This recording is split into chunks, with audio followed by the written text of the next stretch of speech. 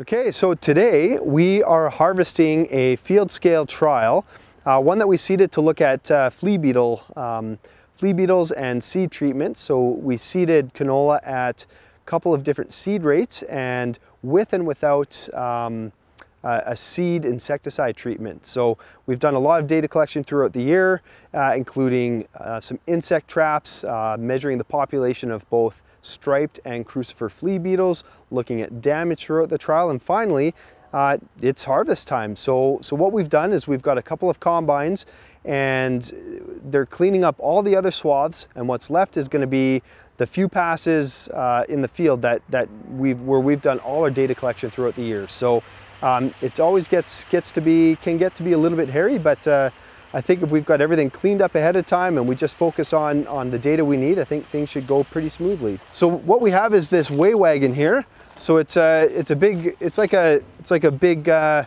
a small grain cart, and it's got load cell scale, so it's actually quite accurate. So the combine is going to go through with the yield monitor on as well, but this is a really good double check for our field trial. So the combine will go through and then we'll stop, we'll get a weight on that part of the field.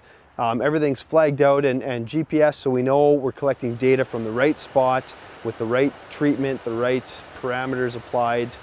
So we'll get a weight on every single plot in the field trial, and that's what we're going to use to evaluate any of the yield effects of the trial we implemented. So we're gonna go harvest. We're gonna get rolling right away, and yeah, we'll be in touch. Stay posted, and when we get some results, we'll be sharing them through all of our media outlets.